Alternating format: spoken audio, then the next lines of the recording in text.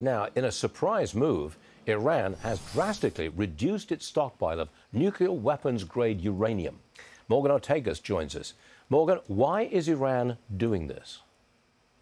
Well, there's a really important IAEA Board of Governors meeting next week. So no one should be surprised by this, Sue. This is typically what the Iranian regime does to try to fool the West, to try to fool the United States and Europe into thinking, oh, maybe they actually do want to come back into compliance. None of that is true. We know that Iran is closer than ever to having a nuclear weapon under the Biden administration.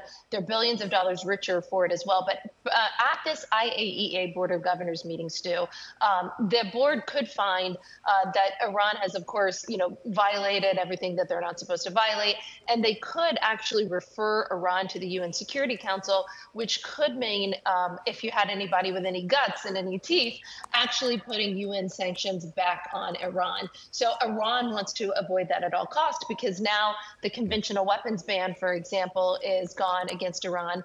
They're enjoying billions of dollars in sanctions relief, not because any sanctions have been removed, but because the Biden team refuses to enforce them. Right. So they're $80 to $90 billion richer just on that.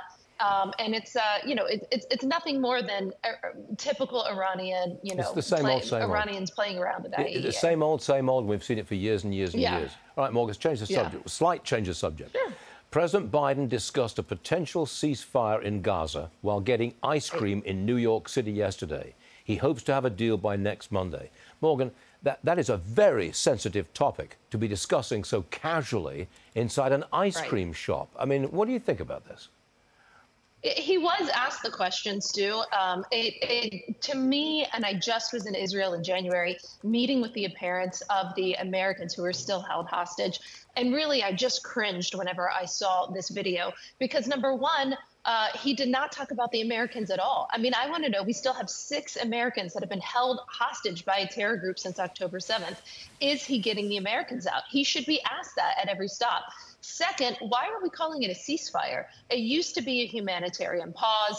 Then there was a temporary ceasefire. Now Biden is using the language of the hard left, the language of Hamas by calling it a ceasefire. I mean, we'll see what happens. But so far, we're only talking about getting 35 to 40 of the hostages back. And there's that would leave at least another 100 behind. This deal does not make sense to me so far. I sense that he said this just casually in an ice cream store because he wants to influence today's Michigan primary, where he is under a great deal of pressure from those who do not support his Israel policy. So it says casually, ceasefire by next Monday. That is outrageous.